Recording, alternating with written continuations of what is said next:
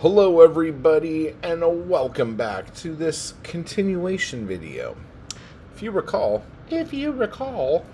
I did the video on, what was it called? Oh, inspiration versus consumable. No, inspirational versus consumable. And it was part of the punk philosophy thing going on. And I finished the video, I edited the video, posted the video, and I sat down and started having lunch.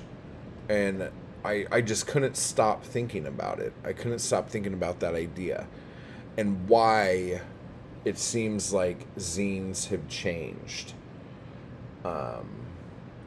And I finally think I figured it out. And I want to talk to you guys about it, and I want to get your ideas about this. And then I want to know what kind of ideas you have, and if the ideas you have are either or. So basically, what I think the difference between zines of yesteryear to zines now are is that the zines of yesteryear were asking questions. They were asking, like, do you think this is right? Do you think this is something that should happen? Don't you want to get up and say something? Don't you want to be in the front of this? Don't you have something to say? Don't you want people to hear you? Go ahead and send us a letter, and we'll send you a letter back, and we can start a conversation, this whole thing. Now, I feel like the zines are telling you things. And the things they're telling you aren't horribly important, okay? And I don't want to downplay the zines that are being made now, because those people are creating, and we have to understand that that's an important aspect of any kind of art, the creation. That is the art, the inspiration spark, and then the making of the art and all that other things. But the example here is someone making a zine about telling me places that are good to eat at, telling me top 10 movies to watch, telling me about Korean food, telling me the history of a murder, telling me just telling you things, and telling you things that aren't going to change how you feel about anything. They're not telling you things that are important and need an answer today. They're telling you things, and it's just popcorn, and that's fine. Popcorn is good. That's why it's edible. I just want the record to show I'm not shitting on anybody's art. That's not the idea. But even, I think, like, back, if we go all the way back to Comet, like that first sci-fi fanzine,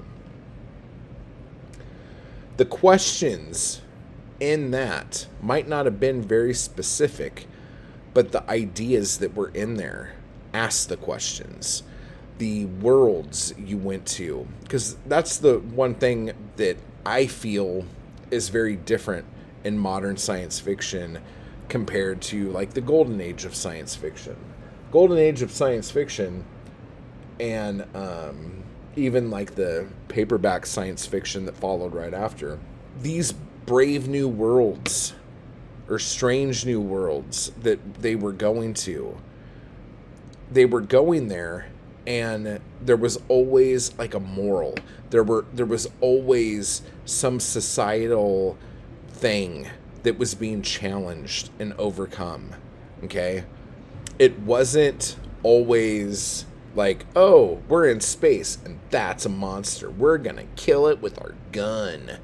Okay? There was like all sorts of politics involved and creation involved and all sorts of other stuff.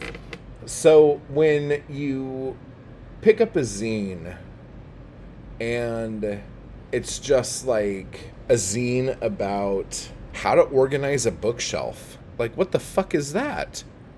Like, that's, I guess, interesting. I have a bookshelf. I have books. I guess I would like to know how to organize a bookshelf. And then you open the zine up, and it's like, hey, I'm not an interior decorator, but this is how I did my bookshelf. And you're like, oh, okay. So this person who is an authority on this topic isn't an authority on this topic, and they're telling you right off the bat that they're not, and that's fine. And again, I do not want to step on the toes of people who are creating, and I'm not talking shit on them. I'm just saying it's different than people making zines saying, this is happening, we need to stop it. This is happening, how do you feel about that? Let's get together and do something about that. That is a very different beast, you know? And maybe people just don't want to put effort into making art that talks about issues that could be gone. I mean, the news cycle now goes so quick that it seems like you could make a zine about something, and in 3 days, it's like an obsolete piece of information. But at the same time, like the feminist zines of the 90s, they were going for long chunks because there was always something new to talk about in that arena. You know what I'm saying? Make art, make zines, even if you're doing like a blog. Keep creating, keep doing that thing, but try to throw in every once in a while, at least ask questions. Ask questions that are open-ended, that make people respond. Don't just tell people, this is how you do this. Winky face. Ask questions. I just want to give a quick thanks to those people who make these videos possible. Anarchy Crew and my followers on Patreon. I appreciate the hell out of you guys, and thank you so much for keeping me going to keep this content possible. You guys are awesome. And if you'd like to join the crew or the Anarchy Crew, just hit the join button beneath this video. And if you'd like to become a member of my Patreon, you could run over to the link down below to do that as well. Thank you.